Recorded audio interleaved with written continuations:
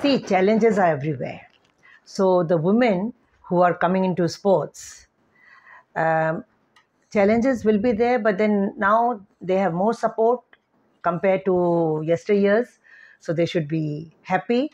And always, if in your family anybody is into sports, you also show interest, join them, start with maybe fitness program, and then if you are good, then go for competitive sports. But fitness is very, very important for each and every woman.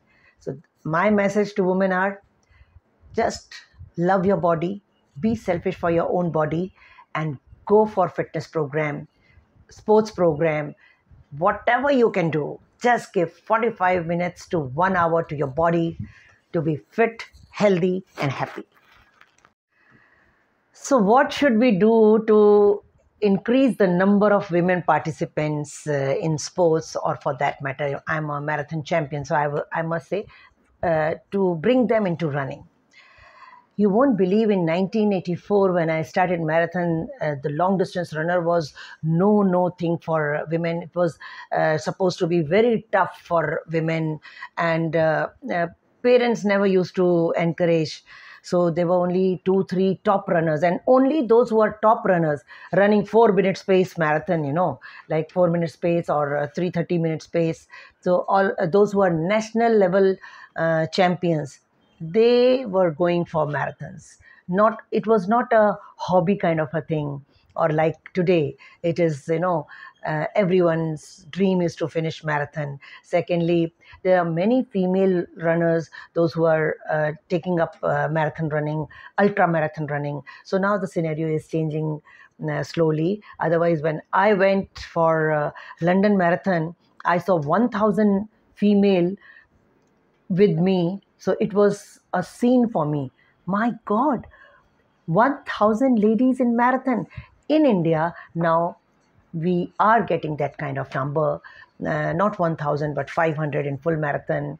And in half marathon, of course, 1000 plus females sometimes we get. So things are changing, and it's a good change.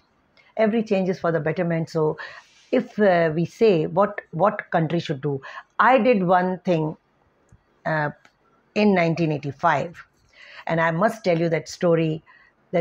That time in 1985, the prize money for female was less, and for male was more, 10 times more than what females were getting. So in 1985 Allahabad Marathon, Indira Marathon, uh, I just stood up with the issue, and I raised that question to the Prime Minister then, which that time Prime Minister was Rajiv Gandhi. So I just raised the question when I was getting my prize from him on the stage. I said there is a discrimination among male and female, prize money. So I want to give, from my side, I want to give to one lady who was 65 years old. And I just mentioned it to Rajiv Gandhi that there is a disparity. And you won't believe, then and there, Rajiv Gandhi announced that when you are going to give marathon name Indira Marathon, and you are not supporting female, that's not good. So uh, then same time, the sponsor of the marathon, which were Jaipurias, and the sports department, they decided, and they announced that the prize money will be same for male and female. And till then, since then, the prize money is same. So I cherish that moment that I raised the voice to have the same equal prize for male and female. So winning all across the world in 26 countries, going on our own. I'm a self-made marathon champion, and going on my own and winning marathons, and coming back, not like nowadays, people are welcoming you and things like that. That time, the marathon was not that famous in India. So going abroad, winning Kuala Lumpur Marathon, winning Singapore Marathon, winning Malaysian International Marathon, winning Asian Marathon, and then coming back home, you are not known as Asian Marathon Queen, but in Malaysia you are known as Marathon Queen. So there was, like that time I used to feel people, because they don't know, TV was not covering marathon champions. Of course, I got very good coverage, Koi Jeeta Koi Hara, in 1992 when I won the gold. But it was not that much, which I feel the marathon runner should get, because you go for training for 6 years, your sweat, your blood, everything. You sacrifice so much. Your social life is gone for a six, as long as you are doing your marathon career, or say you are winning medals for country. So whenever I used to represent India, I used to feel good.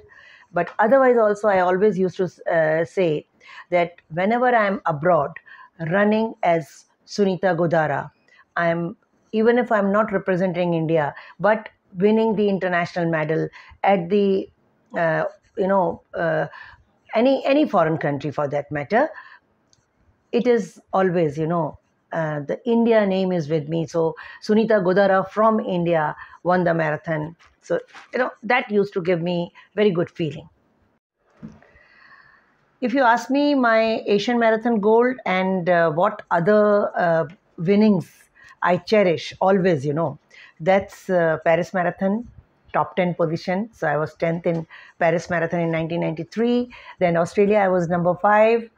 And that was Barcelona Olympics trials. So I cherish always that I was in among top 5 in Melbourne Marathon. Then Holland Marathon, I was third. Asian Marathon, when I won the Asian gold in 1992, that was my best achievement, because that is the one. Uh, with that, I can prove myself that I was best in Asia in 1992. And then wellness coach, I always cherish when people say that you give positivity, you give positive vibrations, and you make us feel confident. And when we meet you, you are like a stress buster. So all these things, it's good to hear from my trainees that I give them happiness.